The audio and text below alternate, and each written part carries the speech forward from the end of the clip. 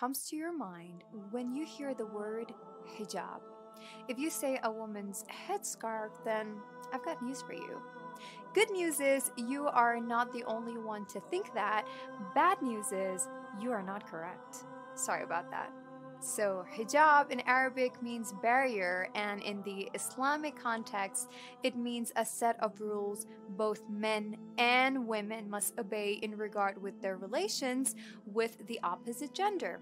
Yes, you heard me right, men and women. There are two chapters in the Quran that address the matter of hijab, Surah Nur and Surah Ahzab, where Allah first commands the men to lower their gaze and then the women to do the same when encountering those who are not mahram, i.e., lawful according to Islamic principles.